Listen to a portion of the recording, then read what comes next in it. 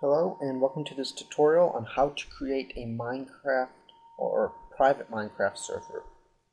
So here I am at minecraft.net, and if you don't already have the newest Minecraft server package, then just go here and hit the download button, and then you're going to select the Minecraft server download. Okay, and then you're just gonna, drag that over to your desktop, create a folder called Private Minecraft Server, and let me just delete all this stuff. And you're gonna run this. I'm gonna pause the video while it goes through this setup process. Okay, so it's completed the setup process. So I'm just going to close out of that. Alright, and now our next step is to go into the server.properties, right click it and click open with, and then select your note or your notepad or your text editor. You may not have Notepad if you're using a Mac. And in that case, if you are using a Mac, you're going to have to download the jar, and obviously you're going to have Java installed. So open that file up, and then where it says whitelist equals false, you're going to switch that to true. And what this will do is it will prevent anyone that is not on the whitelist to enter your server. So it'll keep it private in a sense. So how do you add someone to a whitelist? You open up this text file called whitelist, and if you don't have this, then that means you have to update your Minecraft server to the newest version. So that's why we went to the Minecraft website and downloaded the latest version. And now you add someone to the whitelist by typing their name in. And if you have multiple people, which you probably will, you're going to separate it by lines. So line 1, line 2 for another player, player 2, player 3, and so on. And you're going to have to make sure you save it out. And now those players, Noah QW, player 2, and player 3, they can all play on the server. But let's say player 2 wasn't on this whitelist, they wouldn't be able to log into the server and play. This prevents, people who spam or destroy things, people you don't trust, off the server. Alright, and your next step is, assuming that you want your friends to connect, they're not on your same local area connection, you're going to have to do something called port forwarding. Now, if you're a subscriber of mine, you probably have this memorized by now, because in all these other Minecraft server setup videos, we go over this. So you're going to click Add Custom Service. I'm just going to name it Minecraft. This service name can be anything, and if you can't find port forwarding in your router's setup menu. Actually, let me explain how I even got here. I'm going a little too fast.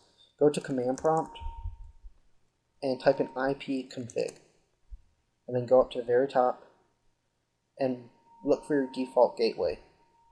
This right here, this one right here, 192.168.1.1, is what you type into your browser to access your router's control or configuration panel, or as they say, router management or manager. So then you're going to go down to the tab that says advanced or port forwarding. It's different for each router. So you're just going to have to look around, and sadly there are cases where the router doesn't offer port forwarding. In that case, you're probably going to have to buy a new router. to get this option. So go to port forwarding / port triggering. It could be called port triggering for some routers. It all depends. So hit add custom service, and like I said before, it can be anything. Make sure the service type is TCP / UDP,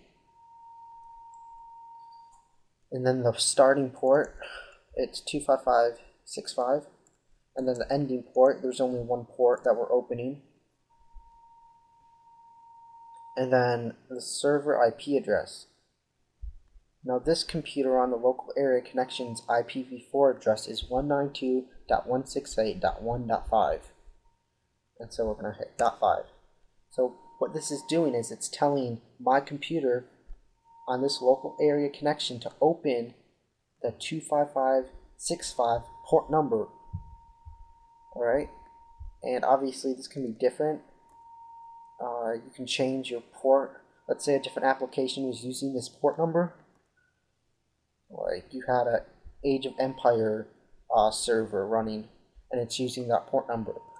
You can go into your server.properties and you can change that port number here. It can be port 1 all the way up to 65,534. So you're going to hit apply. Let me close that. And you just port forwarded that port, and now it's open to the public. Now, this doesn't mean you're going to be hacked. They can only breach your system depending on what sort of software is running on that port. So now that you've opened that port, you're going to start your server. You're going to hit run.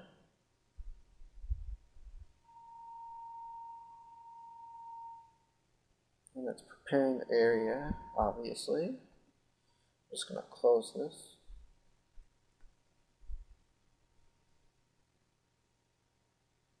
Alright, so it's done. Now open up your client, which is what you use to play the game on. Now this is called the client here, and this is called the server. The server is what serves the content to all the clients, okay? So hit login.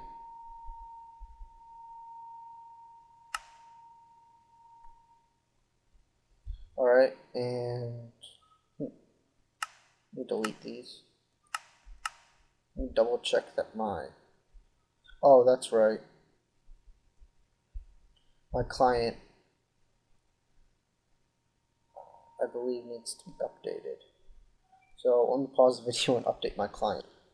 I apologize for that. So now that the client is updated, we can now connect to our private server. So I'm going to just log in and hit add server, MC PR serve, which stands for MineCraft private server 192.168.1.5. If you're connecting to it to your local network that the server is running on, which you most likely are because you are the admin, then you're gonna use your IPv4 address. However, if your friend is connecting to it and he's not on your local area connection, which chances are, unless he's playing in the same house you are, he's not, then he's going to connect to your internet IP address, which you can find at cmyip.com. Now this right here is my IP address, which is kind of weird because I moved states and it's still the same. Or is it? I'm not sure. It might be. Anyways. And then you're gonna put colon 255. Oops. 255.65, which is the port number. Alright, so The reason there's so many bars, I have 4 bars out of 5. I should have 5 out of 5, but I don't. Okay, so I'm just going to join the server and demonstrate that it is working. As you can see, I am playing on my private server. Now let me remove my name from the whitelist just to show you that it is private, and if you're not on the whitelist, then you can't play on it. So I'm just gonna remove my name, save it, close it, and I think you have to restart the server. So I'll just stop and start it again. I could be wrong. No, yeah, you do have to restart the server. You do. Okay. So open up your client again, and you shouldn't be able to connect to it.